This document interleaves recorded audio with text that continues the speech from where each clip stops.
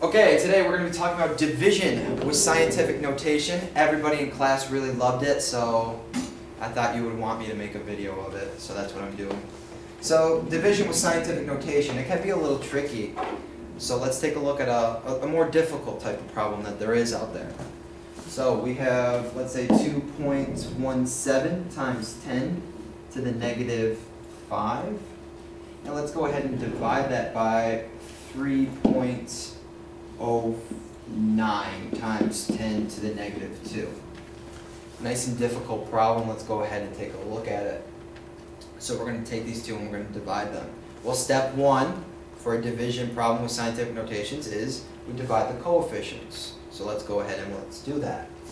Make sure that you set it up correctly. This is 2.17 divided by 3.09. So that is the first step here. 2.17 divided by 3.09. However, we have a decimal out here. We cannot divide by a decimal on the outside. So what we do is we move it over so it's no longer a decimal. So we move it over 2 spaces. However, if we move it over 2 spaces on the outside, we have to move it over 2 decimal points on the inside. So now we have to rewrite these, and this is 217, and this is 309.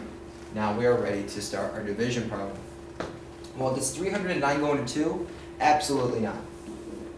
I hope nobody said no out there. I hope nobody said yes out there. And does 309 go into 21? Again, absolutely not. Does 309 go into 217? Again, no, it does not.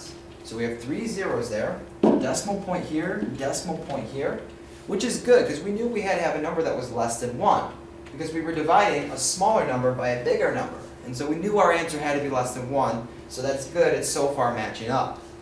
So now we have to figure out, well, how many times does 309 go into 2,170? Well, let's go over to the side and do some mental math over here. Well, just looking at it, I'm going to try to guess 6. I have no idea. I haven't done this problem before. I just wrote it up on the board. So I'm going to try 6. Well, 9 times 6 is 54. So put the 4 down there, carry it. 6 times 0 is 0, plus 5 is 5. And then 6 times 3 is 18. So now you take a look at this and you think to yourself, can I fit in another 309 without going over the 2,170?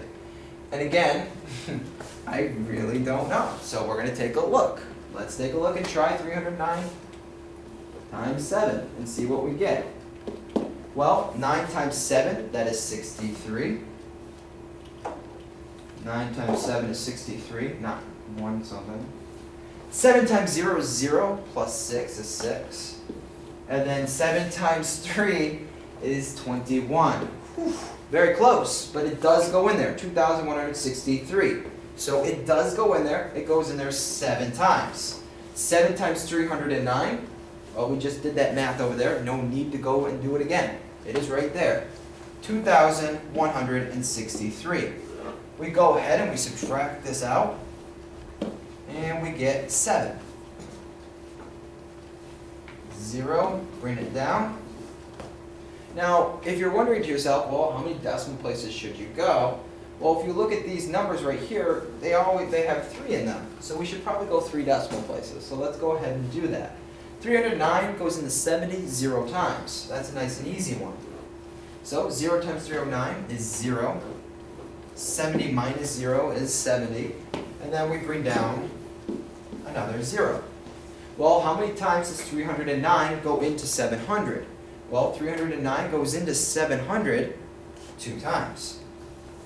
So we have 0.702.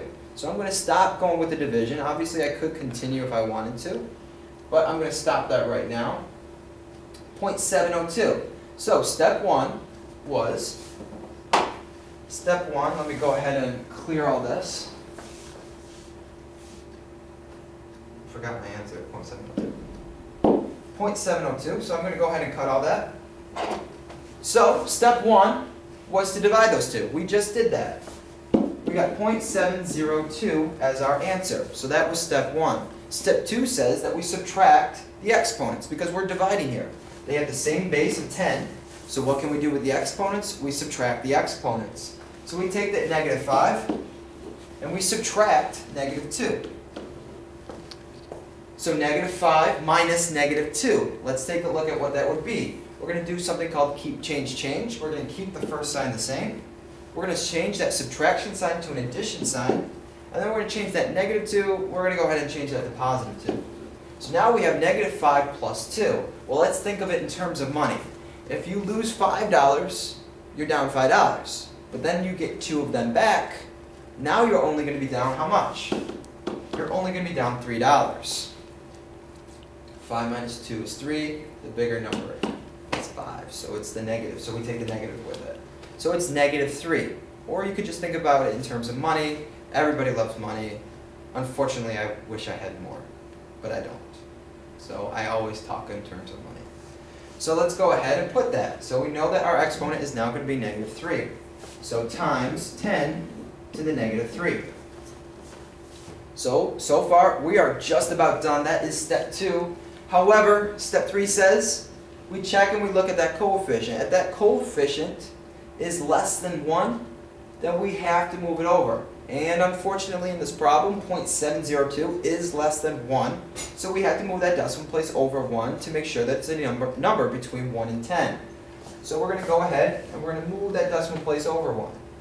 So now we have 7.02. Well, since we moved it over 1, we have to make sure that we're not really changing the answer. We're just changing the way it looks. So we still have to have the same number. So if we move it over 1, we have to make sure that we subtract 1 to the exponent. So negative 3 minus 1. Do not say negative 2, please. It is not negative 2. Negative 3 minus 1. Think about it in money. If you lose $3 and then you lose another $1, how many dollars are you down? You are down $4. Again, do not say negative 2. I know that's what you were thinking, and you're wrong. And if you didn't, good job. Okay, so 7.02 times 10 to the negative 4. Now technically these are the same answers. So, but this one is going to be our correct answer because it is written in proper scientific notation. How do we know that it's written in proper scientific notation? Let's check the 3 things. Is this a number between 1 and 10? Absolutely. 7.02 is a number between 1 and 10. Do we have a base of 10? Absolutely. We have a base of 10, and then we have an exponent. We are good. This is proper scientific notation, and this has been a lesson on division with scientific notation.